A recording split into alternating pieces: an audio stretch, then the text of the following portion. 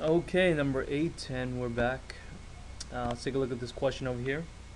We have students in a math class, and they are rolling a six-sided cube, or a die, numbers 1 through 6. And the results are listed below, right?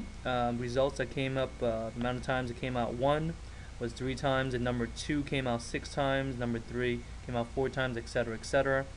And based on this chart or table here, what is the probability of tossing a 4? The chance of getting a 4, right? For any die, the result, the probability of getting a 4 is 1 out of 6. But because this question is based on the data above, we need to calculate the probability of tossing a 4 according to the table over here. So let's see the number 4 and how many times did they roll a 4. Right, it's going to be 6 times. They roll the 4 6 times, so that'll be 6 out of the total amount of rows that they take, or the total number of numbers that came out, and you add them up, that's 30. 6 out of 30. Choice 2.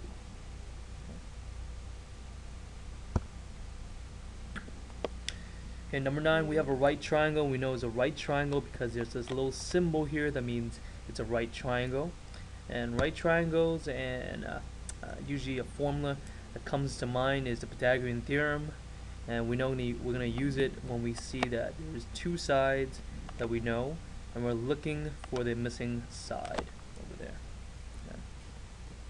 So what is the formula? Well, it's going to be a common one, a squared plus b squared, right, equals c squared. Okay. So which one's which? Okay, the legs of the triangle, the legs here, this side and this side, the 2 shorter sides, that's going to be the A and B. That's going to be A and B. It doesn't matter which one goes for A. What matters is 3 and 5 need to be on the left side of the equation to substitute for A and B.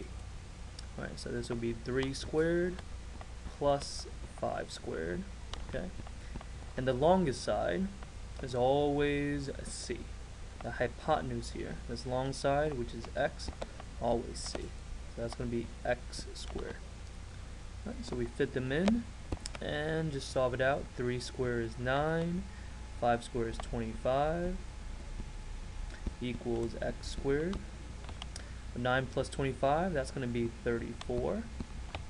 34 equals x squared. Alright. And to get rid of the square over here, we take the square root of x squared, right? Which will give me x. So we also got to take the square root of 34, and that's the answer. X equals square root of 34. Okay. Choice 3.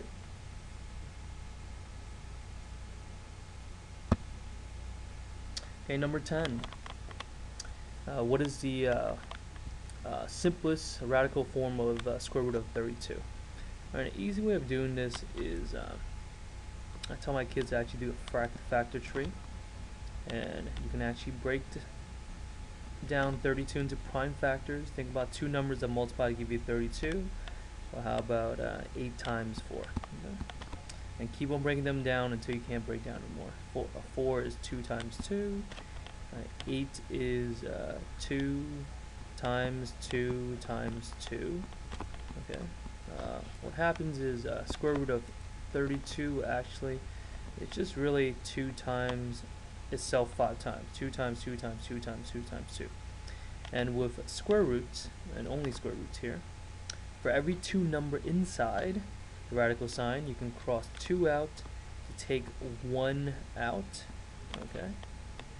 Out, and another 2 of a kind, we can take another 2 out, and whatever you take out, you're going to multiply. So that's really just, we took out 2 2's, so that's 2 times 2 comes a 4. What's left inside is a 2. Right? We cross out the other 2's, just a 2 left, and that's the answer for radical 2. For radical 2. Okay. Right, another way you can approach this is actually think about square root of 32. Right, spot out a perfect square. What's a perfect square? Where times something will give you 32. Well, 4, right? It's a perfect square, and you can actually multiply by 8. Okay, and from here, instead of breaking down to 2's, what you can do is actually, if you know the square root of 4 is 2, you can take out 2 right away. Okay, so it would be 2 square root of 8, and I'm sorry, one mistake here. Let me scratch this off. Okay, there's actually another perfect square here. So let me start off again. All right, please forgive me. 32 is actually another perfect square that's a little bit bigger and easier to work with. Is actually 16. Right, 16 times 2. Alright, so 32 same as 16 times 2. And if you know that 16 is a perfect square, you can cross this out right now and just take out that 4. The answer is just 4 square root of 2, which is the same.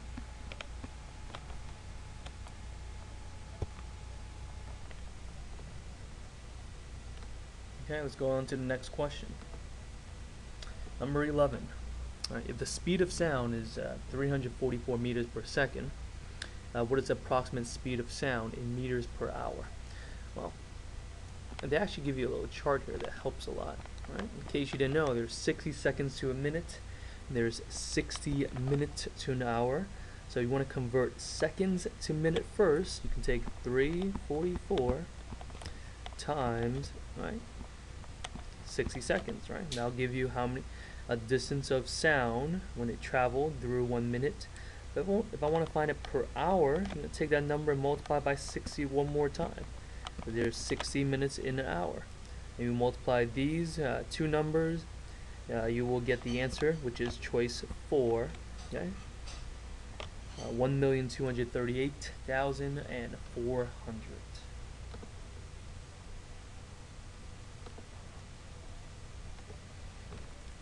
Okay, number 12. The sum of two numbers is 47, and the difference is 15. Alright, what is the larger number? If you like, you can write this out using a legend. The smaller number, let that be x. Right, larger number. Well, if the difference is 15, that means they're 15 numbers away. Right, and larger number must be x plus 15. Right? Okay. Now the sum of the two numbers is 47, so just write out x, which is a small number, plus the larger number, x plus 15. Right, and set it equal to 47. Right. Solve it out. X plus x is 2x plus 15 equals 47.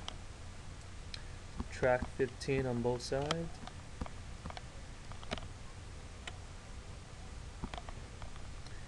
(2x) equals 32. Right? Divide by 2. And x equals 16. Now you might think that 16 is the answer, and if you look through the multiple choices here, you actually see choice 1 and gives you that answer. A lot of people make the mistake of actually choosing 16 right away. But the question, if you read carefully, is actually looking for the larger number. 16 is actually your smaller number. The larger number is 16 plus 15. Right? And that's actually 31, which is choice 2. Right? So look out for that and just be careful and go over your answer one more time, right, before you move on. Okay.